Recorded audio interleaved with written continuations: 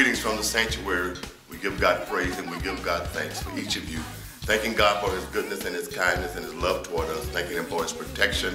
Thanking him for his provision. Thanking him for preserving us during such a time as this. The Bible says, yea, though I walk through the valley and the shadow of death, I'll fear no evil, for thou art with me. Thy rod and thy staff, they comfort me. And so we give God praise for your stance of faith in these challenging times in which we live. And so we bless each of you, the saints of God.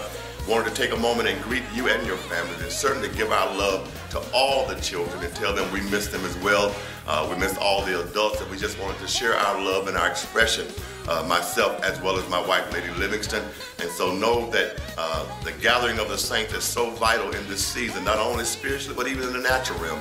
And so we pray as God gives us the wisdom and the clarity how to navigate through this terrain, that he continues to bless your household, bless your family, strengthen you, keep you healthy, and keep you healed. And whatever needs you may have, that God will supply every one of your needs according to his riches in glory by Christ Jesus. So we give God praise for the victory in this season in spite of the challenges that we're facing. But God is yet God. The Bible says he's the same yesterday, today, and forever. Be encouraged, keep the faith, keep seeking God, and knowing that God cannot fail. I agree with the writer Joshua when he commanded the saints of God, have I not commanded you to be strong and of a good courage? For the Lord thy God is with thee, whithersoever thou goest. We love you. Keep the faith, and God willing, we'll talk and see you soon.